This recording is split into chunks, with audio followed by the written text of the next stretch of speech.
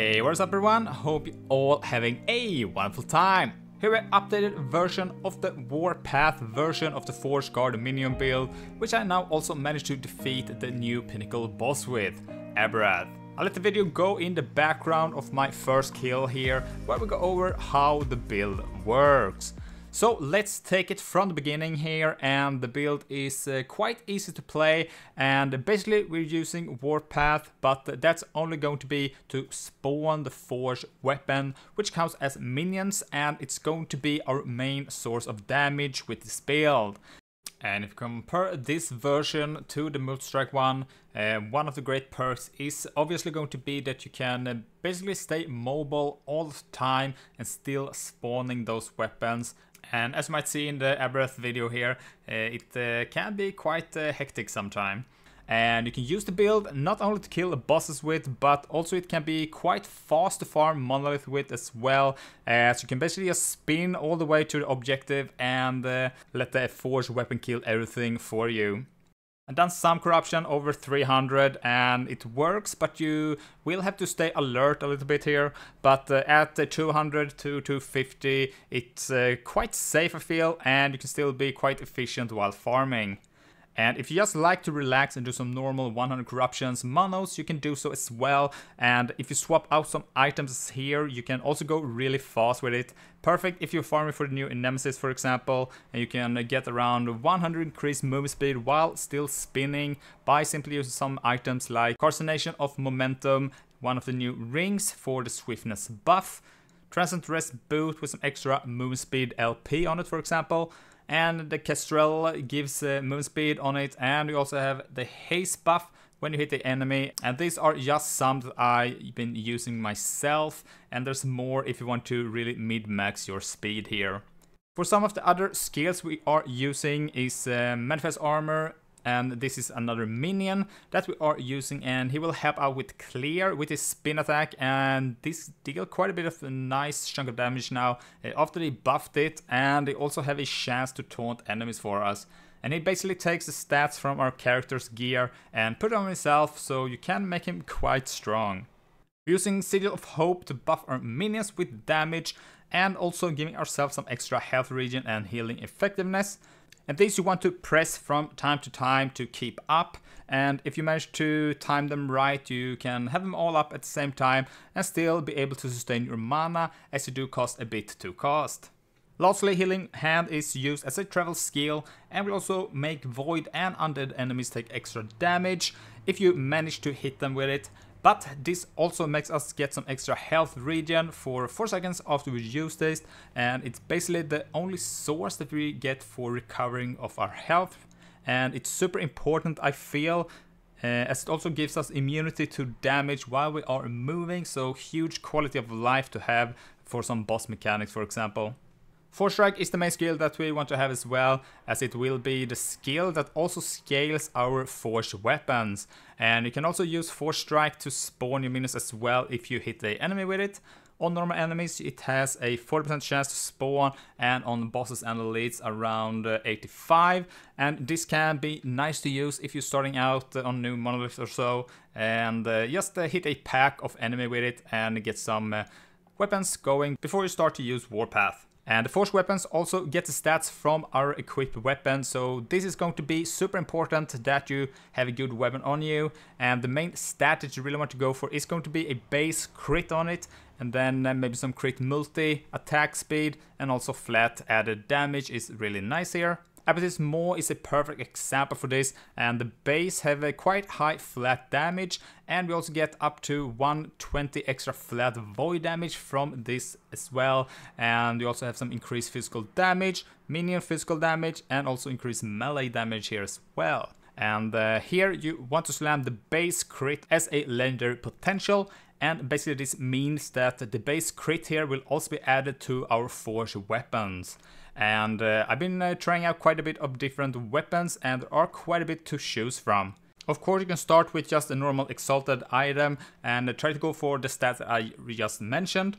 The closest unique weapon that I've been trying out, that's closest to the Maw, is going to be the Trident of the Lost Abyss. Here you get some decent flat added damage, both melee damage here and void, and then you also have the melee crit multiplier, which really helps. But if we take a look here, I have 18 on my weapon here, and then the forged weapons have a 5% base, I think, by default, so they should now have a 23% in total. And then we can also use one of the new rings added, Phantom's Grip, which gives tons of stats that we benefit from. But here we get 4 extra minion critical strike chance with this one, which will add up to a total of 27 of the base crit of the weapons. And the last part of the ring is also really important here, which makes the stats on your gloves apply to your forged weapons at 64 to 100% effectiveness. And of course you want to get both of these stats, the effectiveness and base crit, as high as you can. And for gloves you want to get as much crit chance on this and also melee attack speed. And then you can go also with something like Armor Shred or Frailty. But if you take a look on the crit part here, you get quite a bit. And I got a decent roll on my gloves here. But you could really mid-max this by also using a Solarum Bracer base instead.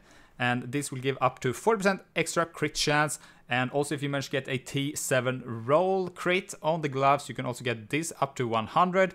So in min-max here would be 140% increase to crit chance, which then also applies to your forged weapons. And this will really boost the crit chance numbers up by a ton. Let's just say we have 100 in total here on the gloves, and if we apply that to the 27% base, we're now up at 54% crit chance with these items alone for our weapons, which is quite insane. We do get some extra crit chance also from our amulet, and we're using a death rattle here, and the base gives a 35% minion crit chance. And then we also get the critical strike multiplier to minions on this amulet as well. And these are going to be the source of crit chance, and technically you could go for another Phantom's Grip if you like to, but I like to use a Turquoise ring base, as it also provides crit strike multiplier for our minions, and we can also get some other stats that we need, like health and resist, for example. We're using a Lion Heart helm for huge amounts of armor, and also to the reduced bonus damage taken from critical strike chance, and also the Citadel boots, which do the same, making us basically take no crit strike damage. For the boots, I went and got the experimental mod to teleport minions around us, or if we use a traversal skill. This is not that you really need, but it do helps out a bit when you are doing Monoliths with clear. So instead of having to wait for the forged weapon to get to you before they attack, you just save like half a second or so each time you charge to a enemy pack. Codified Race Sentinel is the last unique for this build, and from this we get the plus level to all Sentinel skills, we get some armor and also armor mitigation to damage over time, and this can roll up to 30% and really helps out as we have so much armor on our character. Currently we are a bit over 9k, but for the rest of the stats on the relic here will be different for everyone. I got lucky to get all resist while channeling on this. But you could also go and try to get just as much resist as you can here, maybe some life, and even chance to frailty might be good on this one as well. Champion Regalia is what you want for your body armor, huge amount of armor, and also the extra armor mitigation for damage over time. And here I also went with this mod, Void Damage Taken as Physical, and basically if you unaware how armor works, it's reduced damage taken from hits, and then it's only going to be 70% effective against all non-physical damage. And as the new pinnacle boss have a lot of void damage, this really helps out with that fight. And you could even go with the same mod here on the helm as well if you want to. The Sentinel also have some great passives that we're using. Armor Claw from Sentinel Tree for less damage taken from nearby enemies.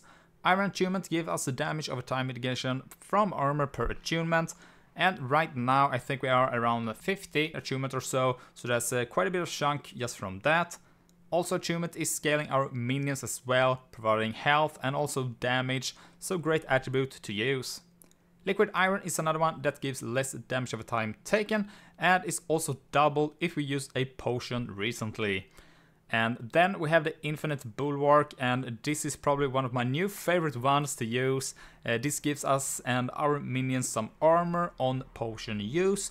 But then we also heal our minions for 100% of our armor. And as mentioned earlier, we're currently at around 9k armor on this character, and this will keep helping our minions alive, which is usually a big problem for most minion builds, as they can be quite squishy. And then we also have Shield Crafter, and this was something that I picked up. This will give our minions 200% minion health and also minion armor, and this really makes them even more tankier. And this also made it possible for me on the Aberroth fight, for example here, that basically made them survive the whole fight here. Before we go over the rest of the build, I just like to mention that this is not fully optimized yet, and do have quite a bit of improvements that still can be made to really min-max the build. But if you take some look on the stats here, you want to go for health, resist, attunement, then you can go for strength or vitality. Depending on how high your armor is, strength will give you armor, vitality, life. And then you also want to go for increased minion damage. And as mentioned earlier, your weapon you are using is going to be scaling all of your forged weapon. So do try to focus on getting one with the base crit, and then you can go for crit multi, attack speed or flat damage, and just try to improve it from there. And for the idols, it's very simple for this character. You just want to grab as much health as you can here, basically. You can also get these double health stout idols, and you can even go for some idols with resist on them as well, if you are missing out on that. And for the idols, starting with the Black Sun here, we went for the Void Resistant. And Reign of Dragon, we went for all resist. And then on Ending Storm, we went for the health regen. And on Age of Winter, you want to go for increased armor. And lastly, Spirit of Fire for the armor while channeling, huge for this build. And let's take a close look on the skills that we are using. Starting with Warpath here, this is going to be the one that spawns our forged weapons.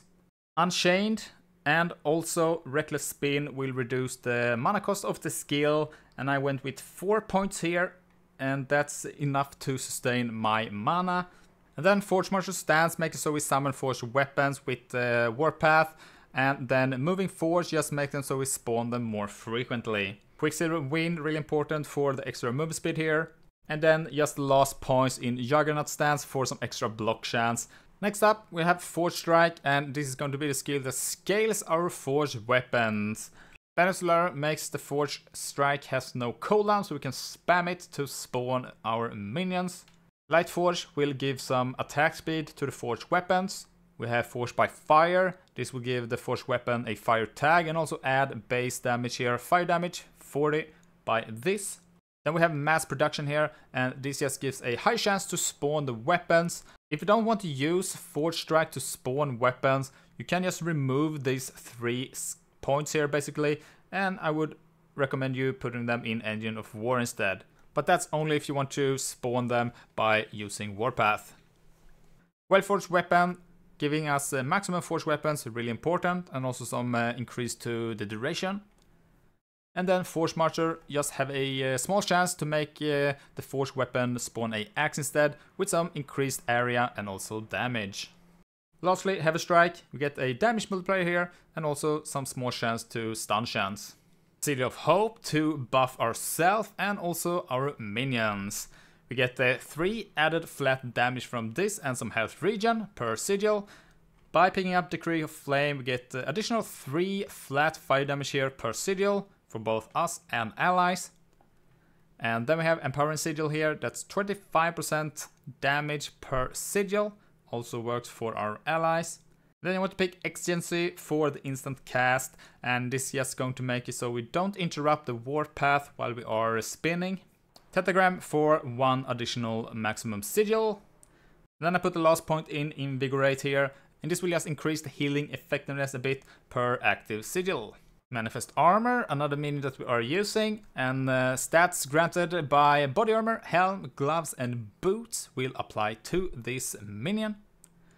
And then by picking up Titan's Sword, you now also scale it from the weapon that we are using. Redisputed Steel for the damage multiplier. We have Force of Impact, and this gives melee physical damage per 10 armor on our chest.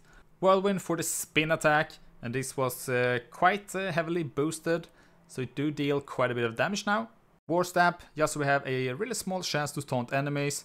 And then we have the rest of the points in Great Helm, Plate Mail, Iron Grasp, and also Steel Greaves.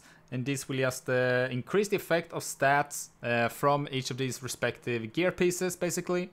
And then lastly, Healing Hand, and this will be used as a travel skill and also heal us, which is going to be really important to have, as it's quite hard to sustain health from other sources, I feel, while using Warpath, but this has worked great for me at least. So by picking up Ryan's Chariot here, makes it a travel skill, and also Sunshroud makes us immune while we are moving. And then we have Halted Scourge and also Turn Undead, and this will give a small damage boost both to Undead by this one, and this one is boosting damage to voided enemies. Then we want to grab Purity of Thought and also Blessing Parish, and this is for the reduced mana cost, making the skill free. Prayer of the Fallen for some increased healing effectiveness, and then the rest of the points in Vow of Restoration, and this will boost the health per second, and I feel that's more important than the actual heal itself. And here a quick preview of the passive skill tree. For more information about the build, I do recommend to go and check out the last Epoch build planner. And to the top of the build planner, you can also go to Lootfilters, where you can find my ultimate Lootfilter with a lot of options depending on how strict you want it to be. Link for this will be in the description. So what do you think about the Warpath Forge Guard Minion build? Have you tried it out or tried another version of it? Feel free to tell me in the comments below. Thanks for watching, don't forget to like and subscribe if you found this video helpful. And if you got any other questions, feel free to drop a comment and I'll try to answer them as soon as I can. And with that said, I'll see you in the next one. Bye!